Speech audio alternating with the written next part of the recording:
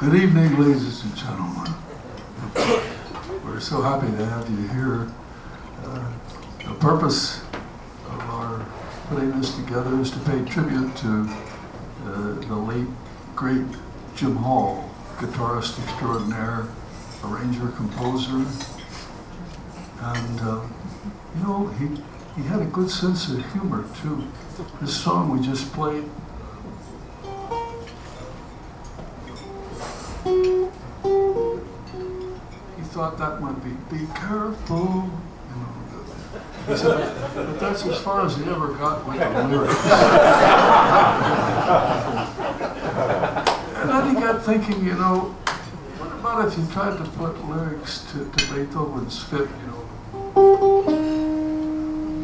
He thought maybe that could be, don't make me laugh.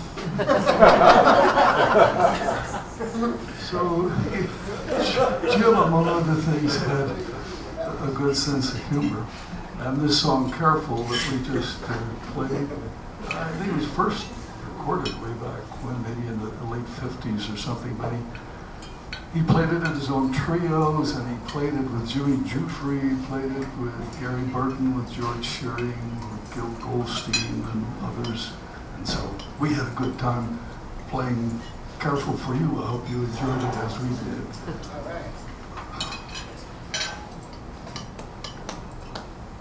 Well, this next song we're going to play, I think will be familiar to you, but in order to learn more about it and to tell you about it, Mr. Bill Frisell is going to tell us. Every set he does this to me.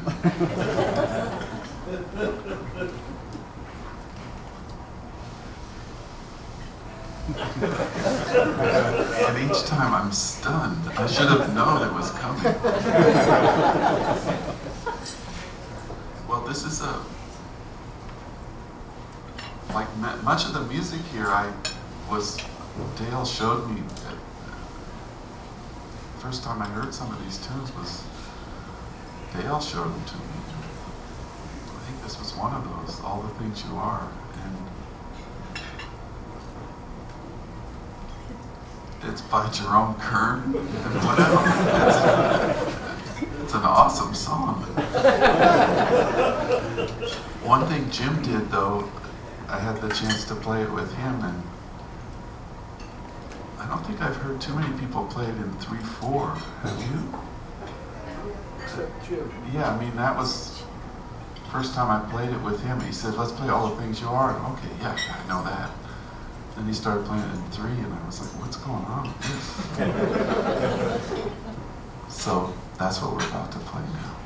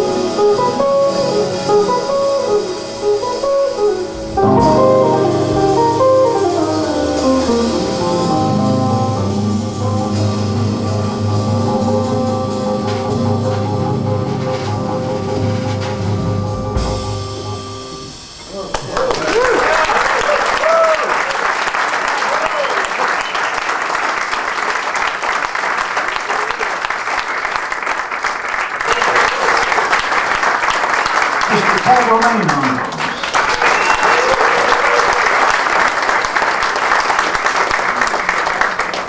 And our special guest, and I'm privileged to say, my warm dear friend, Mr. Bill Frisell.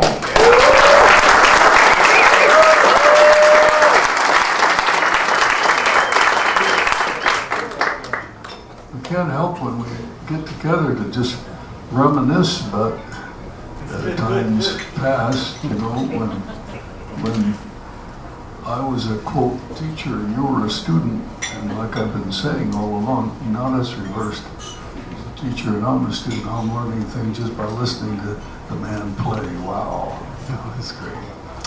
Well, anyway, we're going to continue with a blues. As a matter of fact, it's big blues. That was what Jim Hall called this tune. It was a title tune of an album that he did with Art Farmer and Mike Minieri on vibes and Steve Gadd on drums and our good friend Michael Moore on bass from New York. And Bill and I had the privilege of working with Michael Moore, what was it, a couple of years ago, right here. Yeah, maybe a year and a half or something like that, yeah. And now we didn't play big blues, but we played some other nice things. Michael Moore, wonderful bassist. And, you know, in the first set this evening, I read, before we played big blues, I read something I'd like to read to you folks as well. It had to do with Jim's, his expression about self-expression and improvising. He said a musician finds a way to by improvising, a musician finds who he is, what you are, as Jim put it. He says, just knowing music and how it works gives you inside rewards, a feeling for the balance of things, an appreciation of the hard work of others, and empathy, because music is hard. Music is also a powerful way of influencing people, convincing them, getting a feeling or an attitude across to others, and immersing them in it for a while. Isn't that nice? Those are Jim's thoughts about self-expression. And so we're going to self-express here on Big Blues.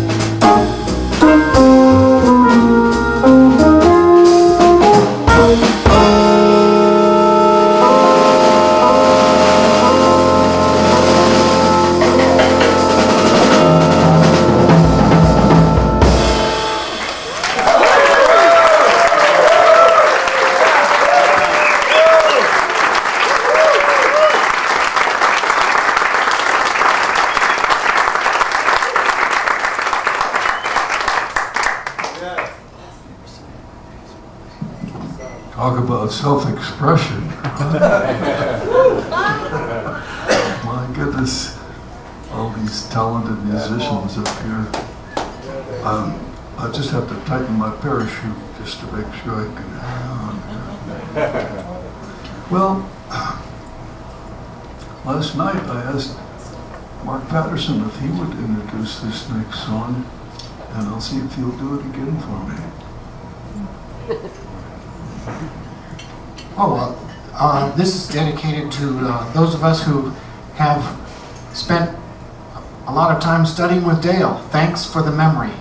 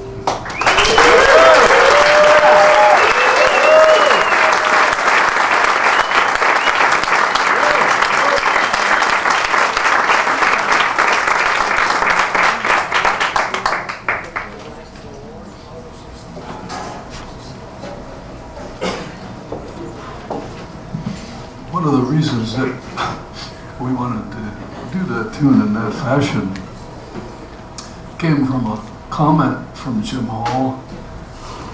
He said, if playing rhythm, and that's what I was trying to do, you know, just play some rhythm guitar. If playing rhythm ever becomes a lost art, a lot of the fun with, let me start again here. A lot of the fun will have gone out of being a guitarist if they stop playing rhythm. He says, playing 4/4 notes to a bar in a good rhythm section is truly a lovely way to spend an evening. And probably the closest thing to dancing with a good dance partner. It's like jogging on a beautiful beach or swimming in a warm pool. It gets rid of frown lines. Jim Hall.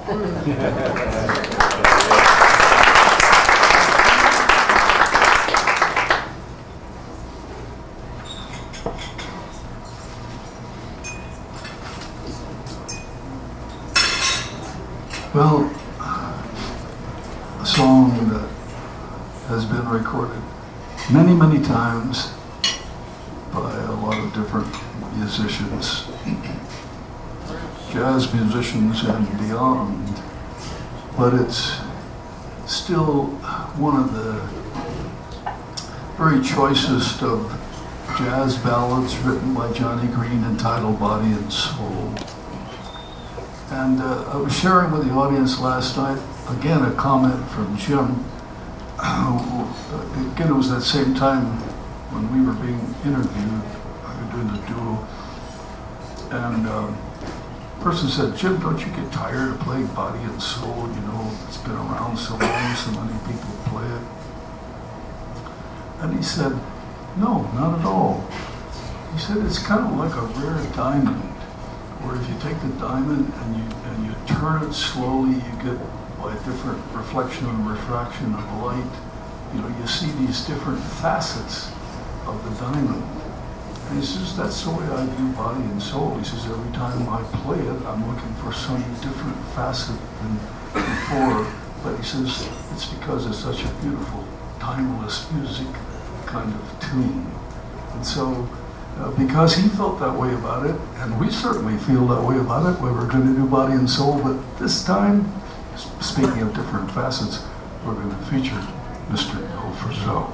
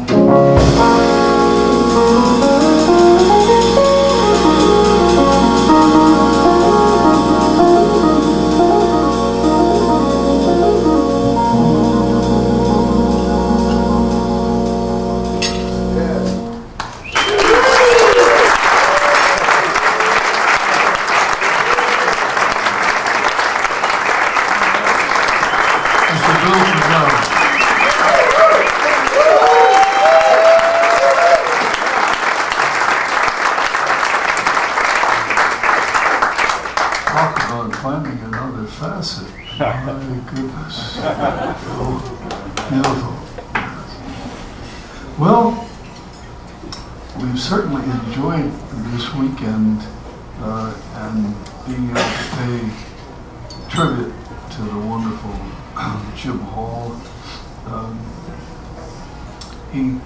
Last night we were sharing with the audience the fact that some critics say that he never did make a bad record. And, maybe I like some more than others, but I never remember him making, quote, bad records. And some of the records that he did make, like what we did in the first set that has the Adagio from the Concerto de Rodriguez, you know, the Concerto album. And then another one like with Sonny Rollins, The Bridge, you know, people talked about that and so on. And then those duo albums with Bill Evans, just guitar and piano.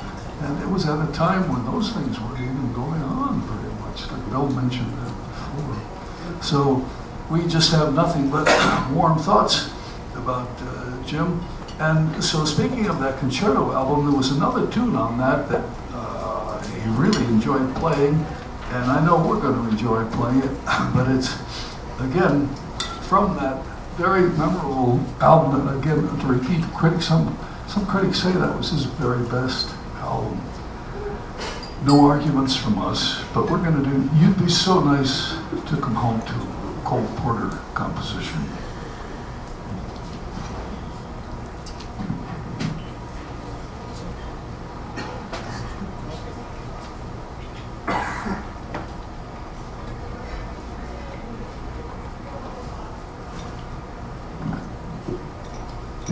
I get my Cole Porter pick.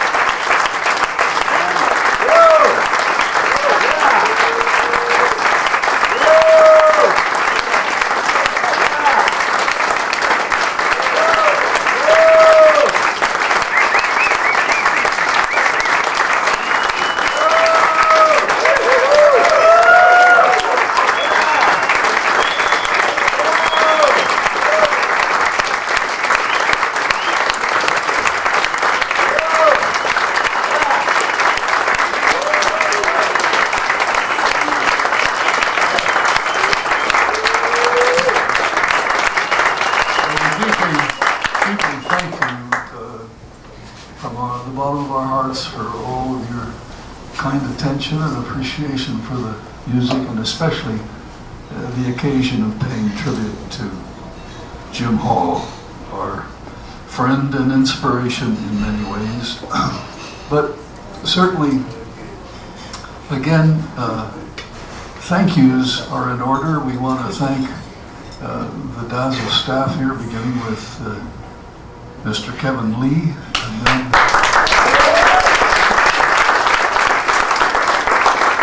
and of course Donald Rossi himself, owner and operator of Dazzle.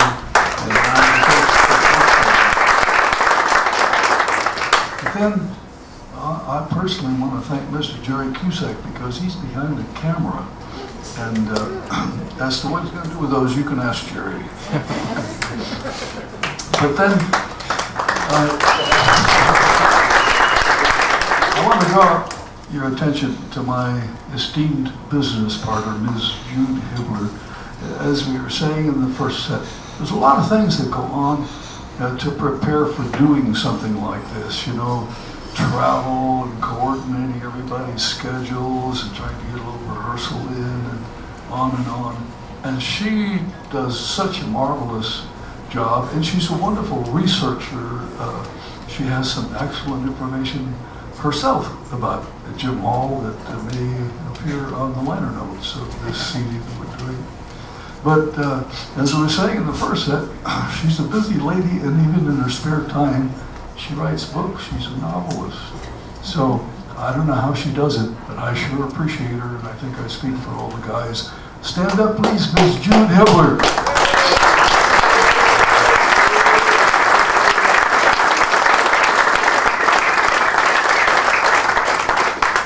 And speaking of thanks, my goodness, I'm thanking Mr. Mark Simon.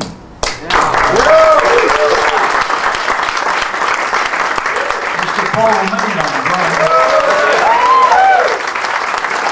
Mr. Mark Patterson from New York. Mr. Ron Miles.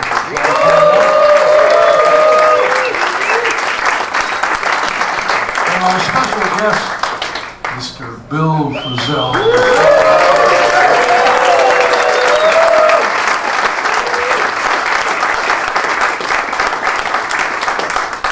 I thought it might be appropriate to do, because we're so appreciative of all that Jim has given us as far as wonderful musical memories, is to go back. Remember a little bit ago, Ron and Mark Patterson and I played a little thanks for the memory. We're going to do that, just one course of that, and that's our way of closing our tribute to Jim Hall. Here's thanks.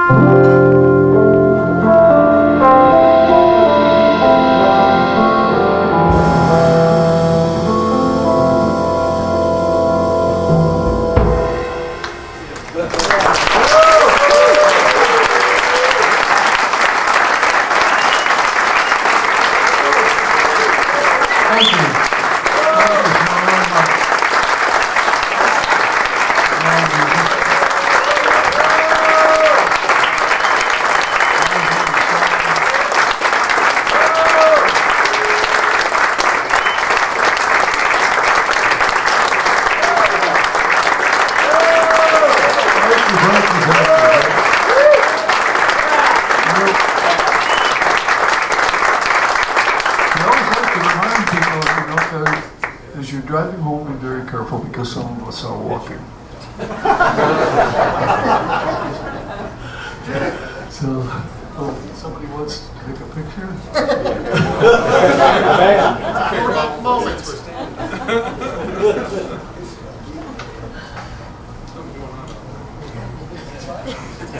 There you have it.